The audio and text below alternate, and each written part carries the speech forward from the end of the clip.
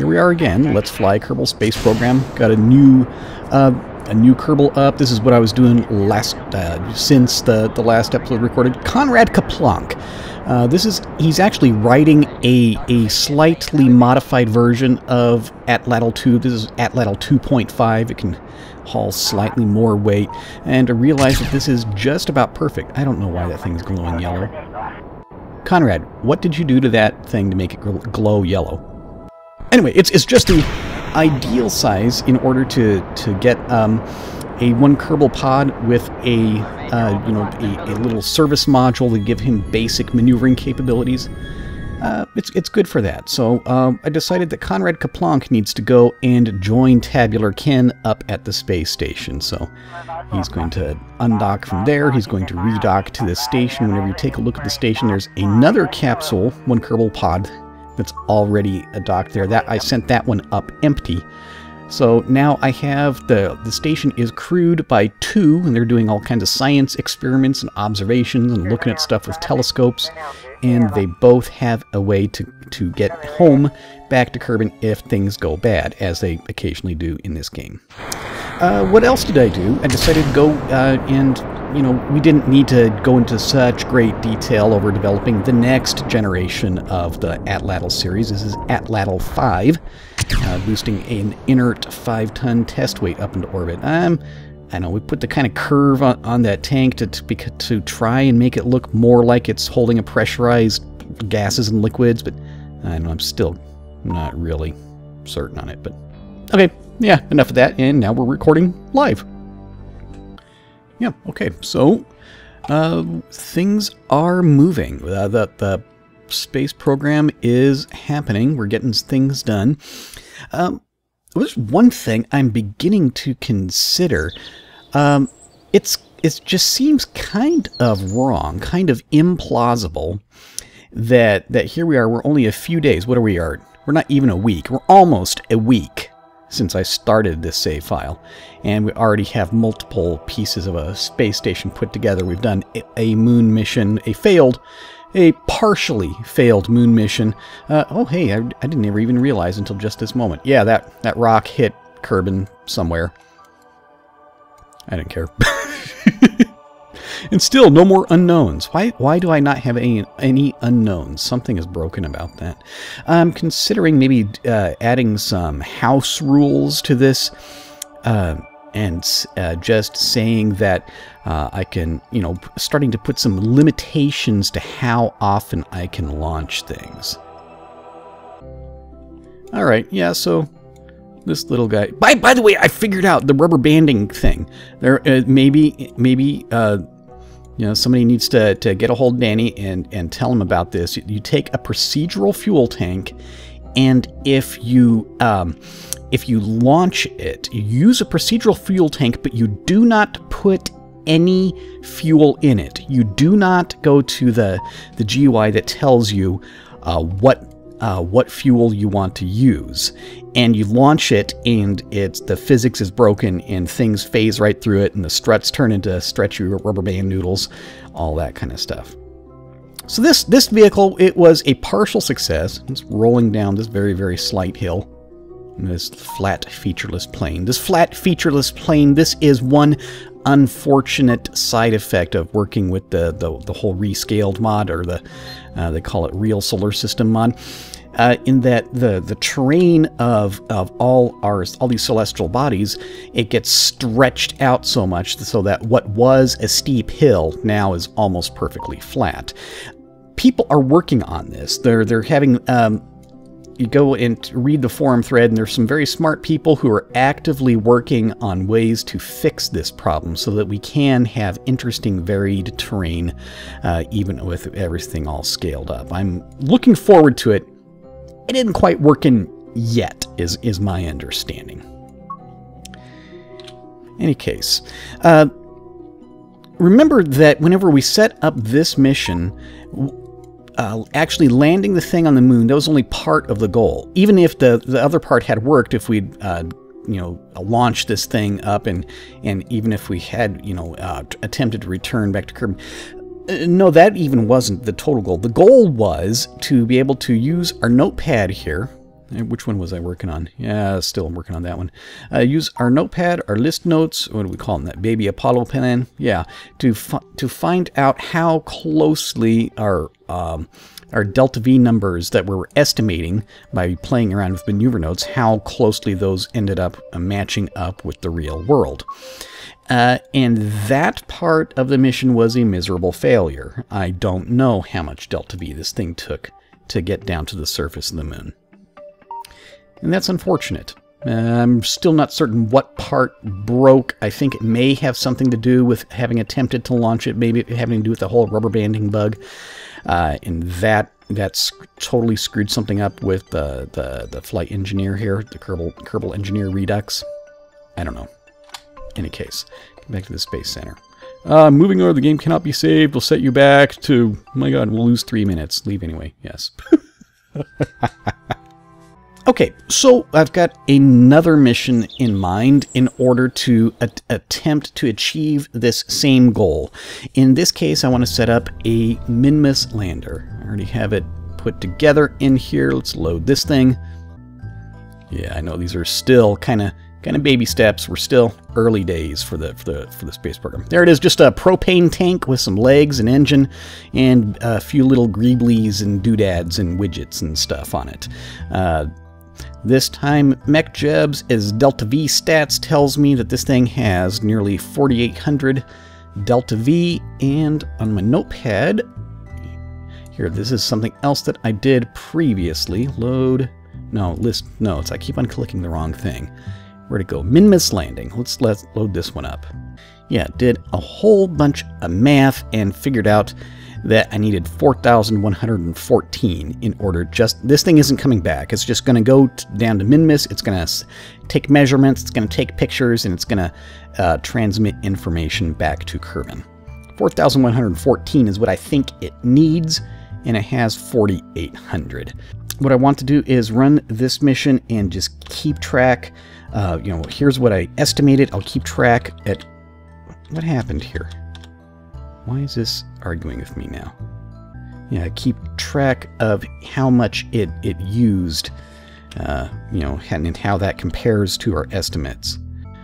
Okay, so yeah, the whole thing, the whole probe, it weighs just under 1 ton, which means that I'm going to use pre-made launch solution at ladle 1. Stick that thing on there like that. How about that, huh? Actually, I just want to separate the probe's engine and put it all the way down here. And it's okay if these all separate at the same time. Good. Wait a second. Something really strange is happening over here. Did this not save correctly? Let's take a look at this. No, hang on. Kerosene. Oh, yeah, it did not save correctly. What do you think about that?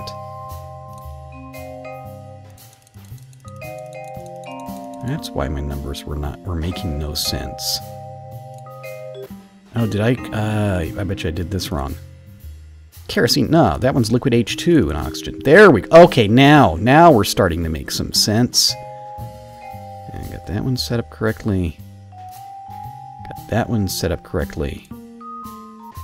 Oh, okay, I see the error is because we're not using a decoupler here, so the mod is, it doesn't know that this is going to separate, and it's only going to be, yeah, this engine is only going to be pushing this. This is the delta V numbers if this tiny little engine, which I've dropped the thrust limiter way down so as not to overpower the thing for a Minmus landing. Yeah, that it's only moving the upper part. That's what's happening. Okay, okay. Problem solved, guys. And of course, in all my delta V estimates, they are assuming starting from a 200-kilometer orbit. Let me see. Let's get FAR window up. Let's close that because I like to, yeah, switch from FAR to the Delta V window at one point during the launch. Here we go. Shut that down, and we'll just leave this here for a while. Alrighty. So let me see. Let's go ahead and try this. I haven't actually attempted doing this. Yeah, okay, so we want, in a little bit, we'll come over here, and we'll want to launch whenever we're facing, yeah, we're looking at this point. at that point where we're actually on Minmus's orbit, and I'll want to aim a little bit to the north by about 6 degrees. All right, right? Isn't that the way that works? I believe that's the way that works. And I've got extra delta V in the atlatl, actually in the upper stage, in the dart, just in case I screw it up. So I'll do some mild time compression. Yeah, okay. Oh, it's kind of difficult to see exactly where it is, but that looks to me like it's lined up pretty close to correctly. All right, kill the map view. Okay, guys, time to go. Let me take a look which way I'm going to go. We're going to the north, so I want to aim over here a little bit. Look at our inclination is 6 degrees. And we're launching.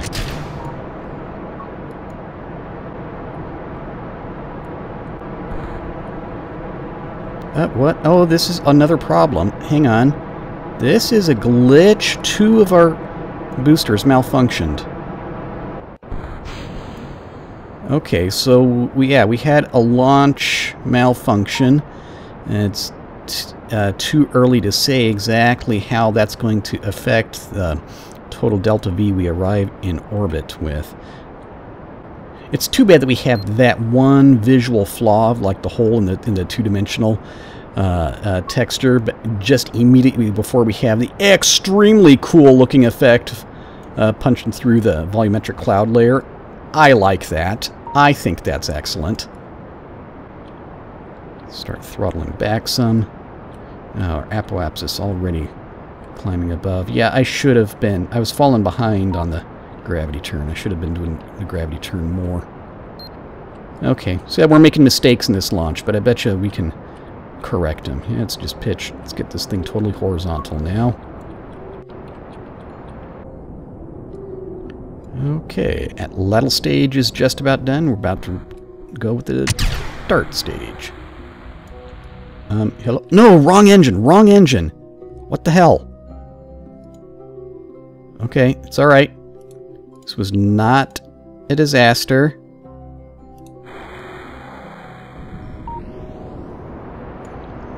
I could have sworn I fixed that staging. I thought sure I checked it. Obviously I didn't. Obviously I did it wrong.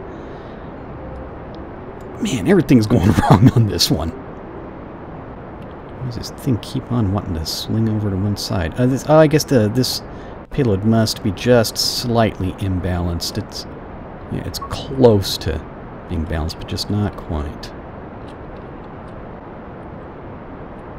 Okay, just about to reach orbit. Alright, 205. We'll call it 205. Good enough for me. And I forgot, yeah, Tinfoil Chef even told me I should hit the button. I should change to camera free mode before I even launch. Minmus, hello? Okay, let's see. How well did I do that? Descending. Oh, God, I'm totally off. No, wait a second. No. No, actually, I don't know which number to believe. I mean, that looks like it lines up. Or am I, like, totally the opposite way? I think maybe I misunderstood completely and I inclined it the wrong way or something. Yeah, alright. Obviously I didn't know what I was doing with that. Whoops. Sorry. How about total delta V in this stage? 56, but is that screwed? Oh no. Yeah, we are almost almost completely out of fuel. This may be a totally failed launch. I've failed to understand how to do it, and yeah, we had a booster malfunction right at launch. That 2 of our boosters were only pushing half as hard as they needed to. Made several piloting errors on the way up. And it is just overall, just really everything is screwed up, you know? Well, okay. Obviously I need to go and look up some guide as to exactly what's the correct way to go about aiming that, because I really wanted this orbit to line up with that, but obviously I didn't understand how to do it. I just got the timing of it wrong.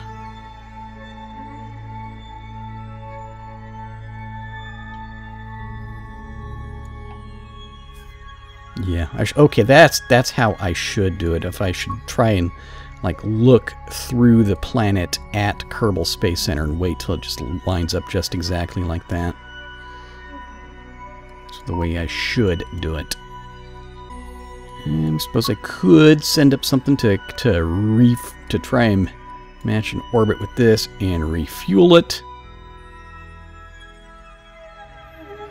But if I was going to do another launch, why didn't I just start all over again? I'm actually thinking that I'm going to deorbit this thing. Yeah, I'm going to deorbit this. I'm going to try it again. Try it again. Start over. Because this is not in any kind of useful state for me. Yeah, because I mean, if I have to go and put another spaceship up here to dock with this and refuel it, then I might as well just launch another one, you know? Not going to do it. So, let's get rid of this one. There we go. Yeah, just barely enough fuel left to deorbit the thing.